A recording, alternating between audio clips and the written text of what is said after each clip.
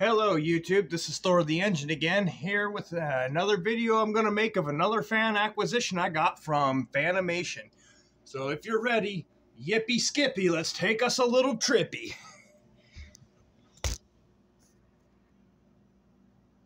What is that? That'd be the rare Dayton 3rd Gen S223. I can't believe it. I got this at Fanimation. Wow. As you can see, it's got a little bit of a battle scar right there, but that's okay. I'm a sucker for fans that got scars on them. Don't get me wrong. This thing still runs pretty good. Now, I never thought I would see one of these, so I never really went after one. But for 10 bucks, I think I paid 10 or 15 bucks, I don't remember, off of some guy. I don't know who he is, but I'm pretty sure I've seen his videos. So let's take a look at this thing, shall we?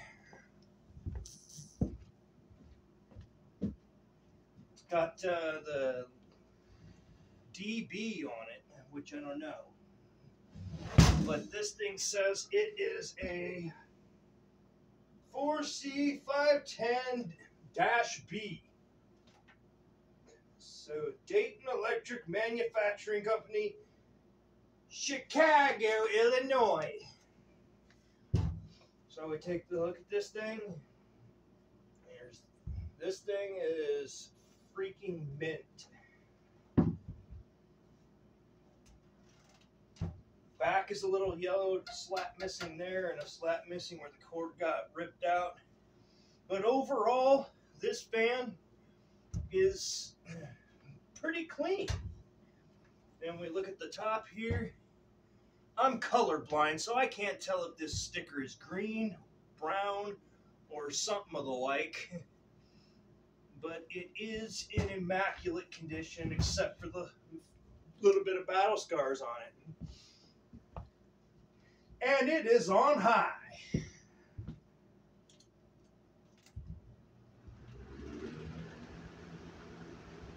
Yeah, despite that chunk missing out of the blade, this thing is still pretty balanced.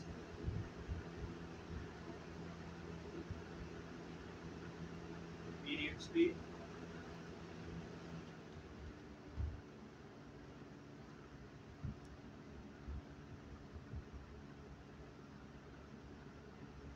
All right, and finally we'll take it down to low, ladies and gents.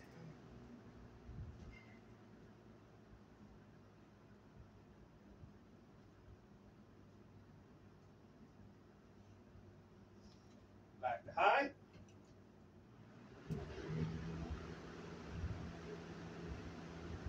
And in the words of Tori the Fan Man, O-double-F spells off.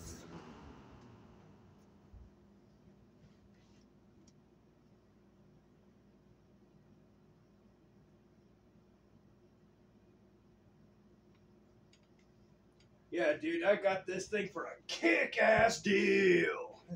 10 bucks at Fanimation. I can't believe I have one, but that does it for this video. Have a good one.